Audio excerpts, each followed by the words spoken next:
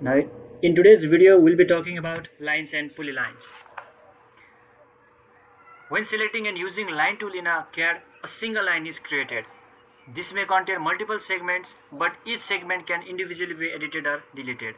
Whereas if you work on the polyline, then we create a multi-segmented line, but it acts as a single section and it is also edited as a whole. Here I have created two objects, one is made up of line and one is made up of polyline. Now to identify which one is made up of line and which one is made up of polyline, I simply hover my cursor to the thus created objects and CAD automatically displays me the properties of the object, that is line and polyline. Now one thing I find benefit of using polyline over line is while you are working on offset. Suppose I want to create another rectangle within this boundary, then obviously I am selecting the offset command. If I select offset command with, let's say, distance of offset distance 1 inch, and I need to select the object and I click inside the boundary of the object. I repeat the action in all four sides and I finally have my new rectangle inside the boundary of previous objects. But you can still see there are some areas where you need to actually trim to make the job perfect. Likewise, if we perform the same act in the polyline with same offset distance, then you can see you can create the whole object within just one click. See how easier your task has been by polyline. Likewise, suppose this is the floor plan of a building. If I want to create a polyline, then I need to select the polyline option in the home ribbon. I specify the first point, second point, third point, fourth point, and let's say I want to introduce arc of suitable dimension in this section, then I simply right click and I select arc and I finally select the finishing point and I press enter. So polyline actually allows you to create not only a straight line but also a circular arc if necessary. Likewise, if I want to create a polyline over this line segments, then I again select the polyline option and to make the object more visible, I want to increase the width. I select the width option and let's say I give it a width of 0.2.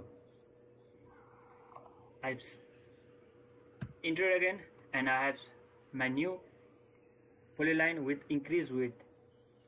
I select all the corners and I complete my drawing. Now I have two polylines but of varying width. I need to match the property of this firstly created polyline to match its width. For that, I select the match properties. I give a source object. I right click and hit setting. Now I need to make sure that the polyline is checked in this property setting. I press OK and I select the destination object.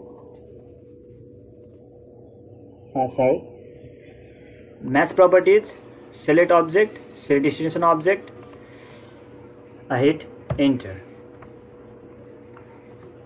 Now to convert this segment into polyline, you can repeat the similar process, or another process we have is editing the lines to convert it to the polylines. For that, you press PE, which is the short form for polyline edit.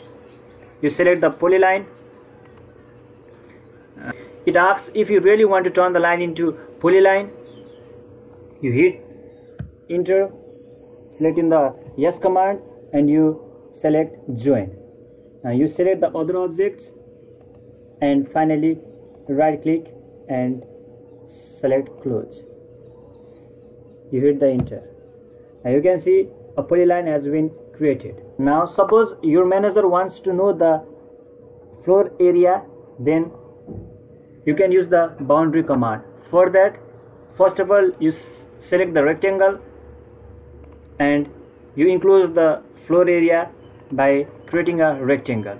If you hover the mouse over the rectangle, you see it as a polyline. Now it's a good thing to know that a rectangular is a polyline.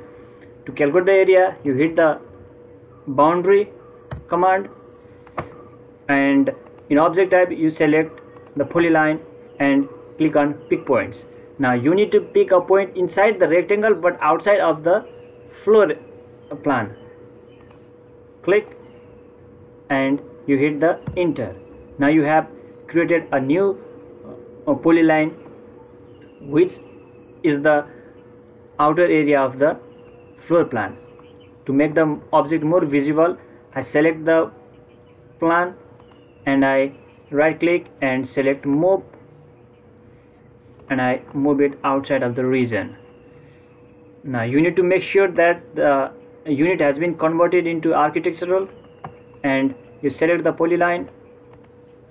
You go to the properties where you can see the actual area of the floor plan as 118 square inch.